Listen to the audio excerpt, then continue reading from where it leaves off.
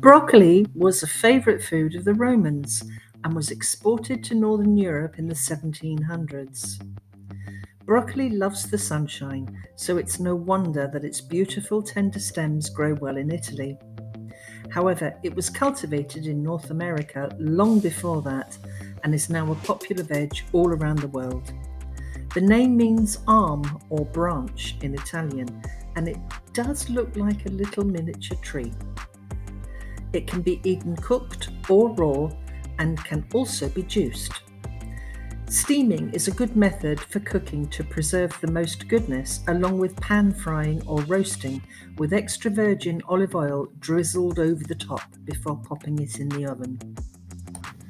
Broccoli is full of goodness and vitamins, including vitamin C, vitamin A, vitamin K, vitamin B9, folic acid, potassium, iron, calcium, fibre, phosphorus and selenium.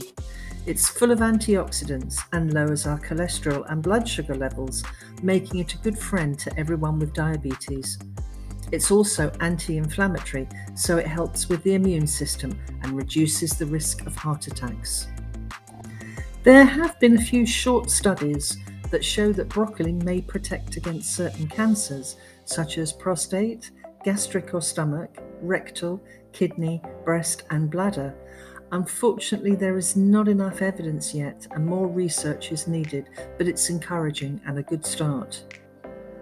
Broccoli helps with digestion and is good to eat if you have IBS or constipation. It also assists bones and joints to stay strong and prevents eye damage. It's been proven to slow the aging process and keep the brain sharp and active.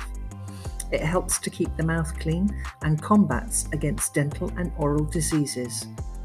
Broccoli is not expensive to buy and is a must-have for a well-balanced diet. It really is a mini wonder tree.